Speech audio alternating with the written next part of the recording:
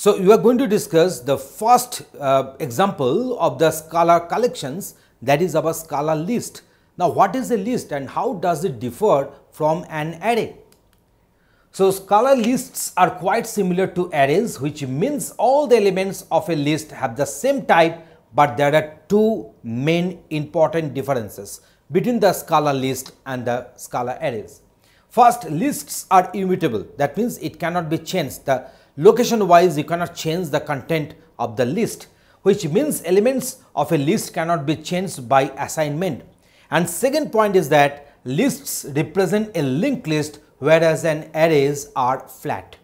And the type of a list that has elements of type T is written as list. Within third bracket we will be writing the type, that is a T here. So I think for the better understanding, let us show you one sample code in Scala and let me execute it. Let me explain line by line so that you can get the idea what is a Scala list. So here is the demonstration. In this demonstration we shall show you that how to define list in our Scala programming. So here you see, here we have defined one list. The name of the list is fruit, which is containing string, and these are the string values this list is containing. So these are the list members. And how to define one integer list, we have shown that one, and also how to define one empty list. So that is the syntax we have given. So what about the two-dimensional list? The two-dimensional list will be denoting like this one.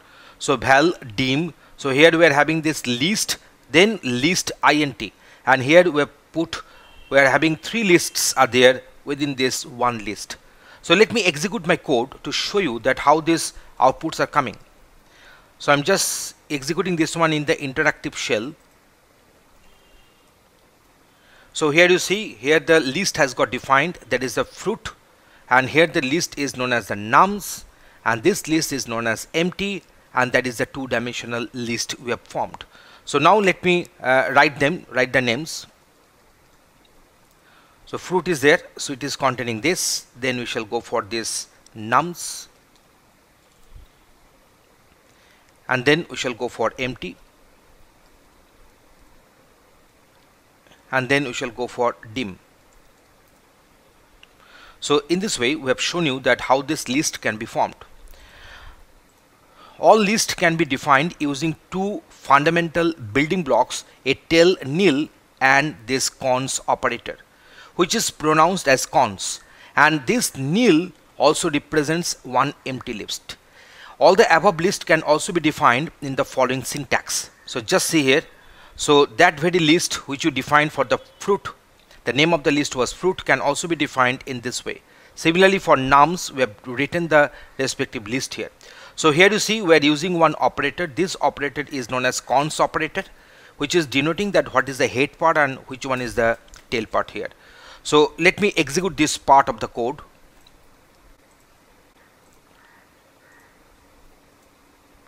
So here you see we have defined this fruit again, we have defined this nums, empty and dim again. So let me go for them.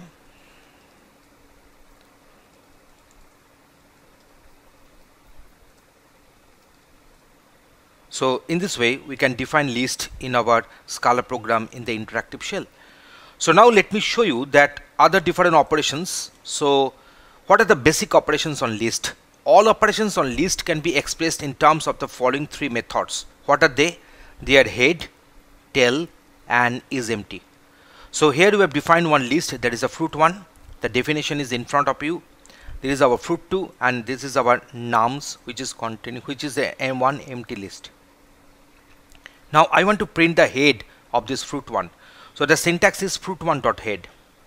So that means it will print apples, and rest part is our tail. So now we are printing the tail of the fruit, that is a fruit 1, that is a tail. So I am writing this one, that will be better here. Okay, so now check whether this fruit 1 is empty or not. So that can be checked in this way.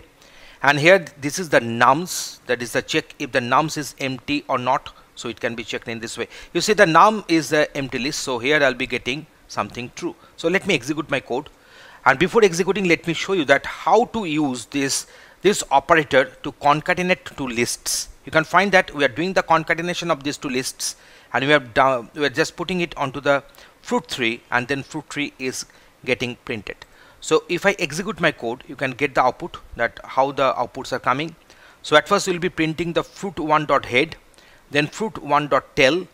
So here you see we are having this head part, so that is apples, and this is a tail part, that is we are having this oranges and pears, so we are having this. Then you are checking whether this fruit1 is empty or not, the outcome is false. When you are checking this nums is empty or not, the outcome is true. Whenever you are doing this concatenation, you can find that these apples, oranges and pears, they are coming from this fruit1, and then fruit2 is containing mangoes and banana, so they have got concatenated. So that is the concatenation operator we are getting, which will be operating in between two lists. So the second list will be coming at the end, and the first list which will be mentioned will be coming at the beginning of the concatenated list. So here is the code in front of us.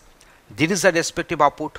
I think now things are getting clear to you, that how to use list and what are the basic methods, what are the three different methods which will be operating on the list. They are nothing but head, tail and is empty. Thanks for watching this video.